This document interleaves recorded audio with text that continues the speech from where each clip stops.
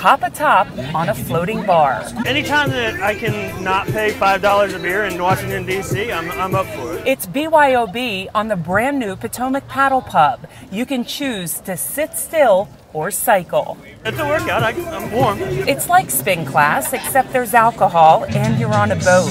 There are 10 seats around the bar.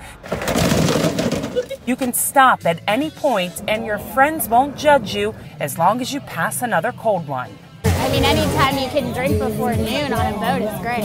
And I don't think I wore the right footwear. I have a heel on. This group of friends has best friends Jack Marr and Jack Walton to thank. Friends since they were 2, they grew up in Arlington together, went to rival colleges, and now they are roommates and business owners at just 24 years old.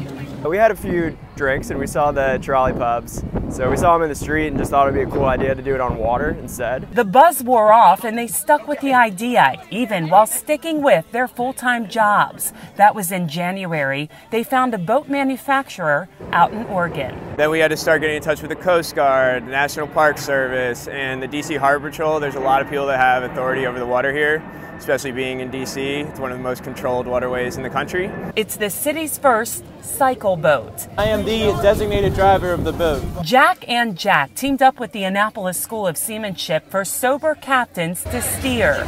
But these feet are helping the boat make a round trip from the Georgetown waterfront to Columbia Island Marina. There are 10 paddle stations, there's 5 on each side, and they all connect independently to one big crankshaft that turns the wheel behind me. So it's not dependent on everyone else paddling at the same time.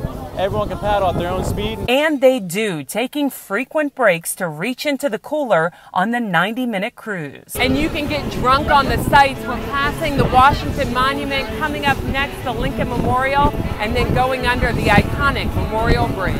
It's nice that it's a little smaller and you can actually enjoy your sights around you. Feet move the wheel, and on a windy day, Joe picks up the throttle so the engine does more work. It's a little bit more laborious than I was expecting, but you know, you can take breaks. I guess that's the brilliance of having 9 other people, your friends here, helping you out. The Potomac Paddle Pub will run until November 4th and then start again in April.